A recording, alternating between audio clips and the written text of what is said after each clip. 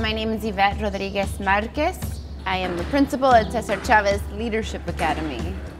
So I started working at Cesar Chavez Leadership Academy 4 years ago.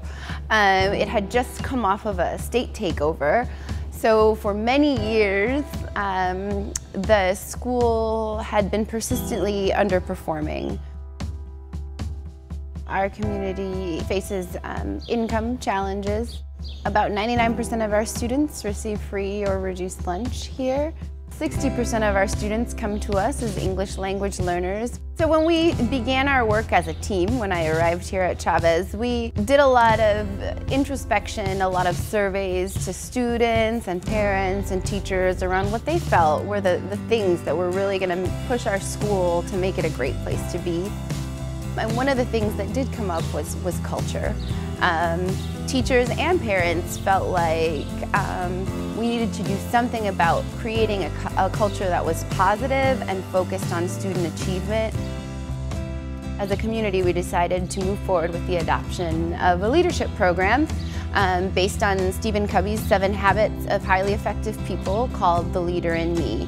Our teachers wanted to make sure that our students have all of the skills they need to be successful, and in that way avoid negative behaviors.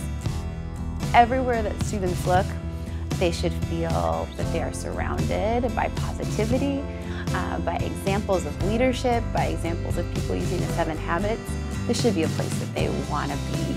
And I think that when you walk into the building exudes that now. And I think that's important for a school. We started participating with the Real T&G grant about 3 years ago. The Real T&G grant has provided a really great framework to define success in our school, both instructionally and in terms of academic results and student achievement. I feel like throughout the implementation of our grant, our student achievement has increased quite a bit. Today, we are sitting at an extremely high B. To score an A, according to the Department of Education, we needed 140 points. We had 137, which is incredible for a school that was facing so many struggles such a short time ago.